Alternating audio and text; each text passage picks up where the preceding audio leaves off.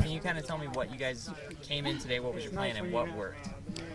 Well, the truth is, we didn't know, this is the first big tournament I think that we've been in as a group here at Homestead, so we didn't know what to expect.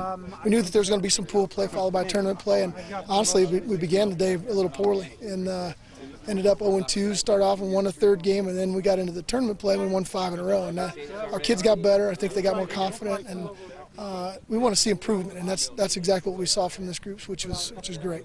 You said that you weren't as happy with the game plan that you worked on and what they actually did on the field. What was that you prepared for? Well, it's just our offense. We tried to install that stuff early, and the good thing is that we've got a lot of young kids getting some valuable reps out here and working on timing and covering routes and all the basics of the pass game, which is good for us. So that was the idea coming in, trying to get better at our thing.